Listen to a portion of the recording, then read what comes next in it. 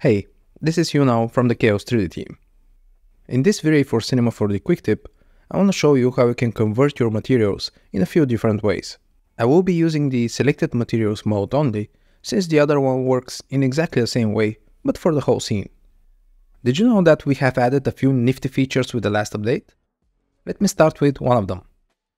Now I can convert node materials back to the classic layered materials. That's quite useful for cases when scene or asset sharing is often necessary, and not everyone receiving the scene might be comfortable with the node editor workflow. And of course, the opposite option is still available.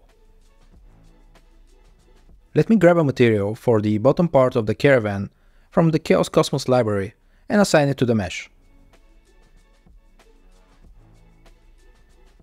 In most cases, when I need to convert a classic material, I also don't need it after the conversion is done.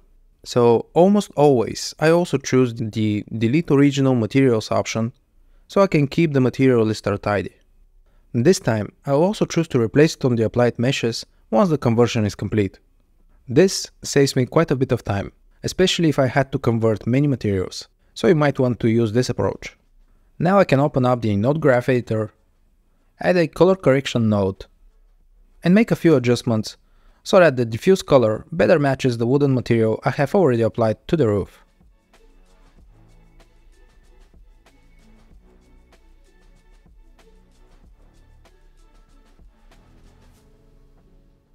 Alright, let me quickly find a nice looking wood standard material from the built-in asset browser. So the last option we have would be very useful if you convert a node material from the default render engine.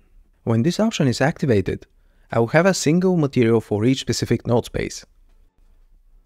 This way, I can have just one node material and it will contain all of the necessary nodes specific to the chosen render engine.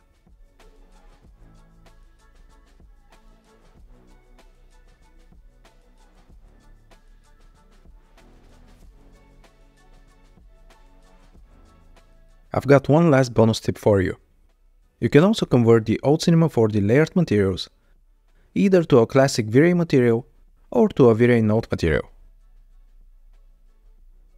Thank you for watching, and if you enjoyed our new quick tips, please like, comment and subscribe for more.